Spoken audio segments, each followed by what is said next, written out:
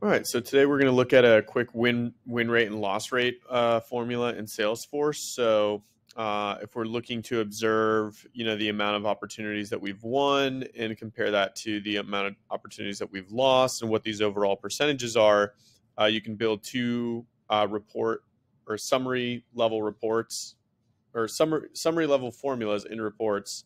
I apologize, in Salesforce to help you do that. So the first thing I'm going to do is group by the field that I want to uh, kind of measure by. So right now I'm just using opportunity owner. I'm the only opportunity in this org. So if you wanted to see the win loss rate of, the 5 different sales reps or 10 different sales reps or something like that, then you could group by opportunity owner. You could also group this by type. You could group by, any type of field that you have on the opportunity. I'm going to look at win rate first. So very simple. I'm going to open up this formula.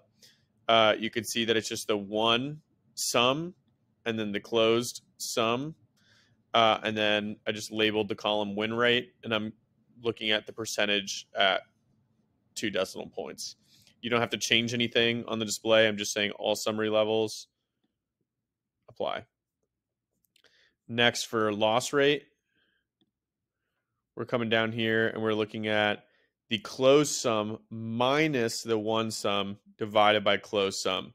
So all the opportunities, the total amount closed minus the ones that are won divided by the ones closed is going to get you your loss rate. Again, we're going percentage 2 decimal points, and we're leaving it at all summary levels. So when I do this, you can see that I've got a 62% win rate and a 30 or close to 38% loss rate.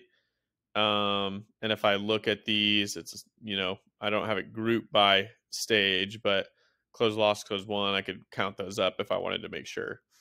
If I edit this, once I have this report made, let's say I want to group by something else. I want to say type.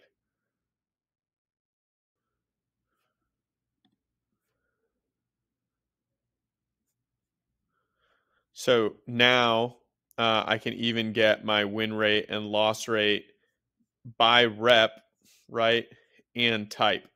So in the existing customer, I have a 55% win rate. Existing customer upgrade, that is. An existing customer replacement, I have a 0% win rate. And then net new customer, I've got an 87% win rate. So my overall is 62. I could even take out this owner grouping and just simply group by type. So once you have these two formulas built, you can just add in any groupings you want or take others out to kind of divvy up your business however you'd like.